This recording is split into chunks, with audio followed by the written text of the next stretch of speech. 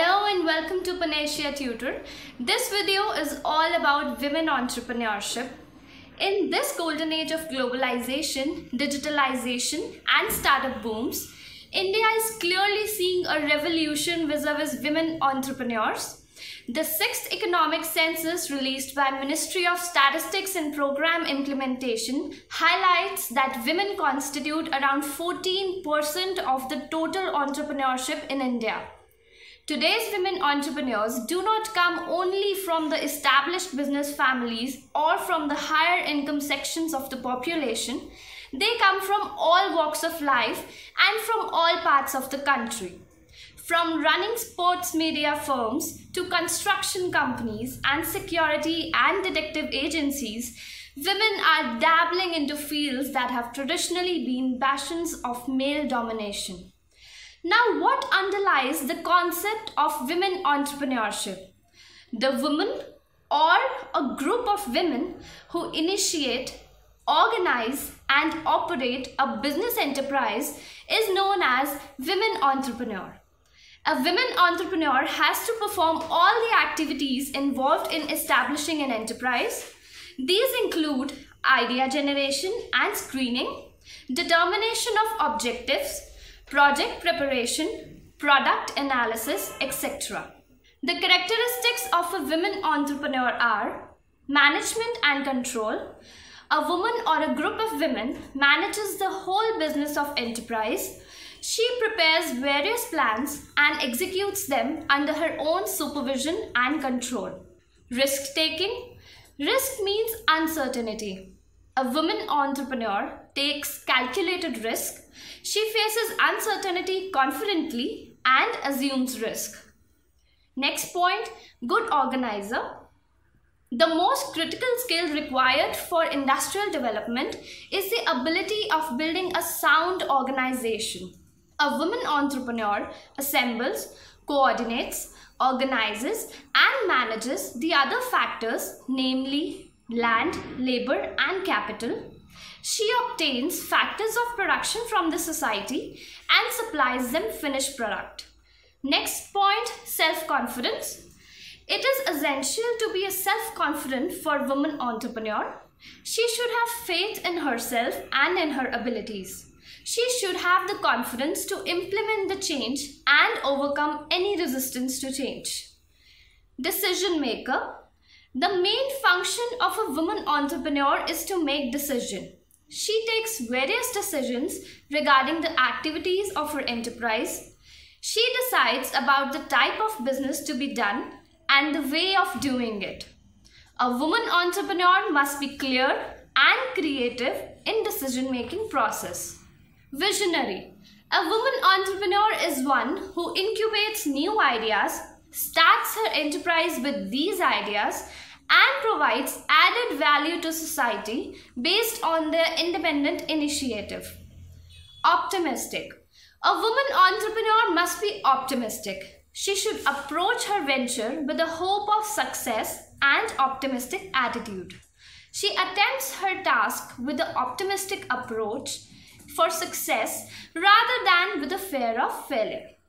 The positive thinking of a woman entrepreneur can turn the situation favorable to her. Technically competent.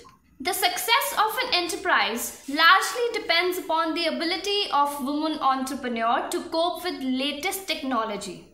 Technical competency refers to the ability to devise and use the better ways of producing and marketing goods and services. Leadership. Leadership quality is one of the most important characteristics of a woman entrepreneur. It is the process of influencing and supporting others to work enthusiastically towards achieving objectives. Now moving forward to functions.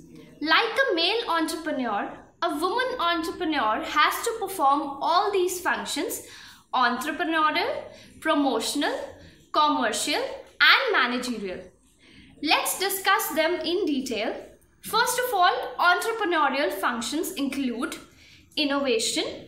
A woman entrepreneur has to introduce new product, create new markets and undertake application of new process of production, discovery of new and better sources of raw materials, and develop a new and better form of industrial organization.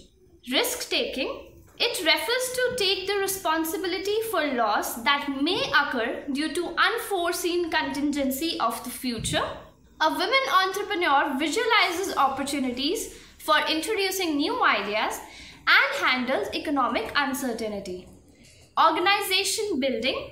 It refers to bring together the various factors of production. She alone decides the lines of business to expand and capital to employ.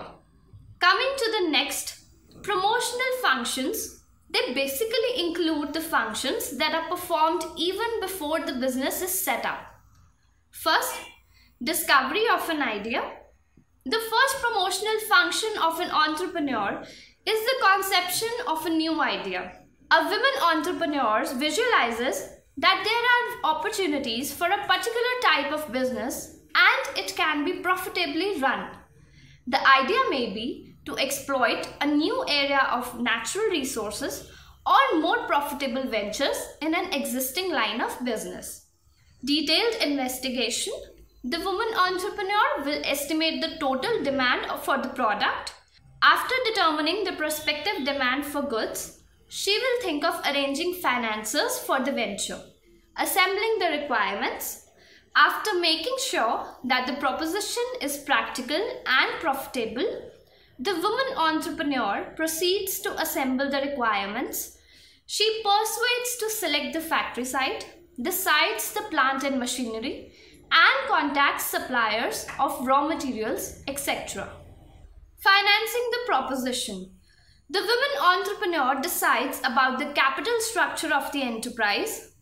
The requirements of finances are estimated first to know how much funds are required to initiate as well as run the business. The financial requirements for short period and long period are estimated separately. Managerial functions constitute all the functions that a manager performs. They are planning. It is the basic managerial function of woman entrepreneur. Planning helps her in determining the course of action to be followed for achieving various entrepreneurial objectives. Next, organizing.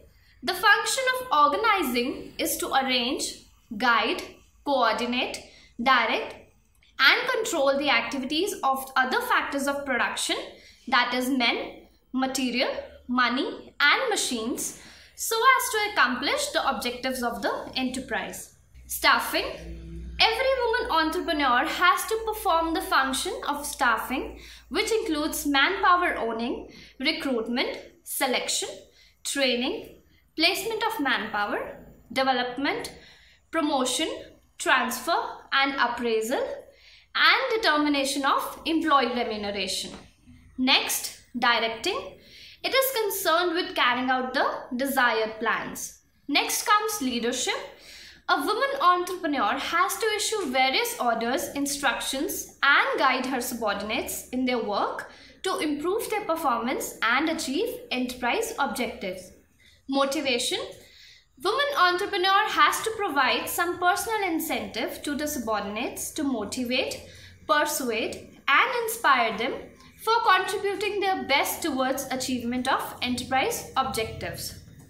Supervision. It refers to the job of overseeing subordinates at work to ensure maximum use of resources to get the required and directed work done and to correct the subordinates whenever they go wrong.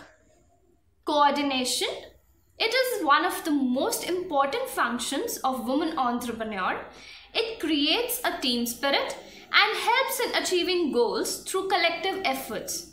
It is orderly arrangement of group effort to provide unity of action in the pursuit of common objectives. Last, controlling. Control is the process which enables women entrepreneur to get its policies implemented and take corrective actions if performance is not according to the predetermined standards. The last category of functions is the commercial functions that are performed when the business is running. First comes the production. It is the fabrication of a physical object through the use of men, materials, and equipment. Finance. The need of money is continuous. It starts with setting up of an enterprise and remains at all times. It deals with estimating financial requirements, deciding structure, selecting a source of finance, proper cash management, etc. Personnel. This function of women entrepreneur is concerned with people at work and with their relationship within an organization. It aims to bring together and develop into an effective organization the men and women who make up enterprise. Now we all know a large number of problems are faced by women entrepreneurs, especially in a country like India. Some of them will be discussed in the further video. First comes the problem of finance. Now finance is regarded as lifeblood for any enterprise, be it big or small. However, women entrepreneurs suffer from shortage of finance on two counts.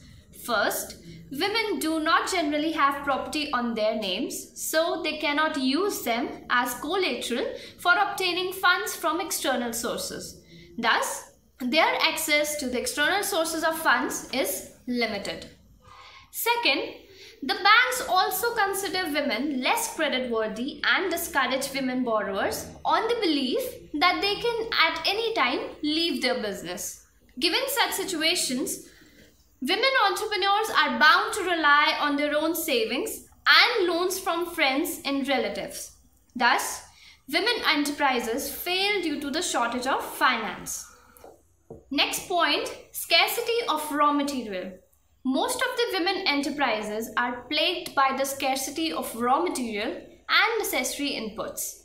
If they are able to procure the raw material, either it is at high price or available at a minimum discount. Next is stiff competition. Women entrepreneurs do not have organizational setup to pump in a lot of money for canvassing and advertisement.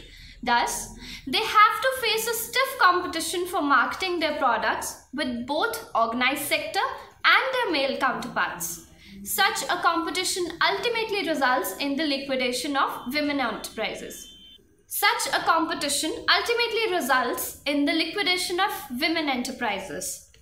Next point is limited mobility. Unlike men, women mobility in India is highly limited due to various reasons.